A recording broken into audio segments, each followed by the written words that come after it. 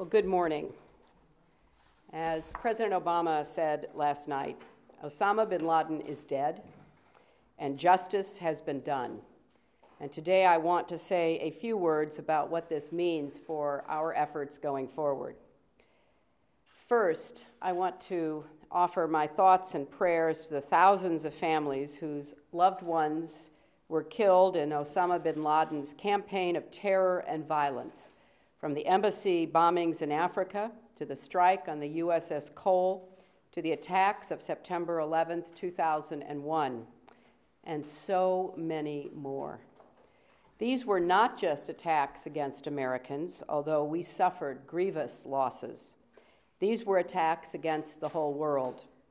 In London and Madrid, Bali, Istanbul, and many other places, innocent people, most of them Muslims, were targeted in markets and mosques, in subway stations, and on airplanes. Each attack motivated by a violent ideology that holds no value for human life or regard for human dignity. I know that nothing can make up for the loss of the victims or fill the voids they left, but I hope their families can now find some comfort in the fact that justice has been served.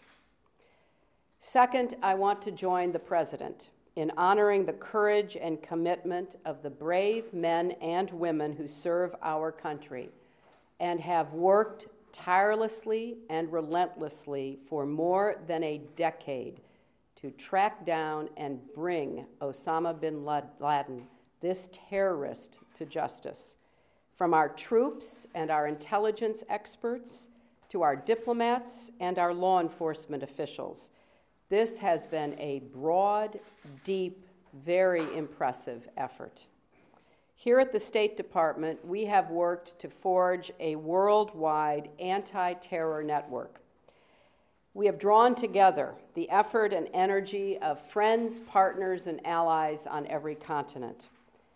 Our partnerships, including our close cooperation with Pakistan, have helped put unprecedented pressure on al-Qaeda and its leadership.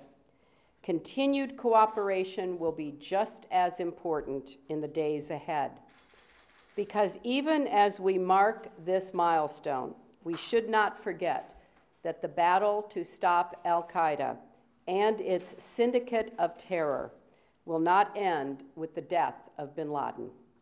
Indeed, we must take this opportunity to renew our resolve and redouble our efforts. In Afghanistan, we will continue taking the fight to al-Qaeda and their Taliban allies, while working to support the Afghan people as they build a stronger government and begin to take responsibility for their own security. We are implementing the strategy for transition approved by NATO at the summit in Lisbon, and we are supporting an Afghan-led political process that seeks to isolate al-Qaeda and end the insurgency. Our message to the Taliban remains the same, but today it may have even greater resonance. You cannot wait us out.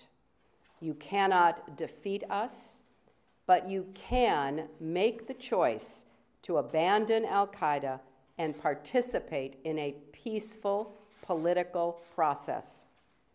In Pakistan, we are committed to supporting the people and government as they defend their own democracy from violent extremism. Indeed, as the President said, bin Laden had also declared war on Pakistan. He had ordered the killings of many innocent Pakistani men, women, and children. In recent years, the cooperation between our governments, militaries, and law enforcement agencies increased pressure on al-Qaeda and the Taliban, and this progress must continue, and we are committed to our partnership.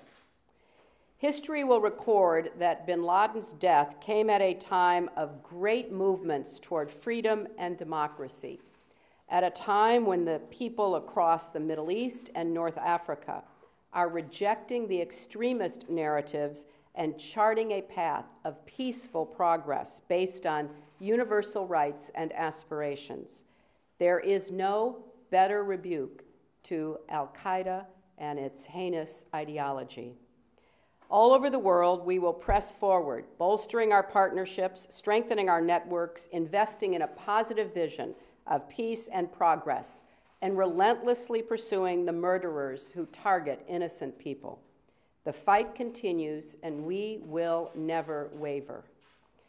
Now, I know there are some who doubted this day would ever come, who questioned our resolve and our reach. But let us remind ourselves, this is America. We rise to the challenge, we persevere, and we get the job done. I am reminded, especially today, of the heroism and humanity that marked the difficult days after 9/11. In New York, where I was a senator, our community was devastated, but we pulled through. 10 years later, that American spirit remains as powerful as ever, and it will continue to prevail. So this is a day not only for Americans, but also for people all over the world who look to a more peaceful and secure future, yes, with continued vigilance, but more so with growing hope and renewed faith in what is possible. Thank you all very much.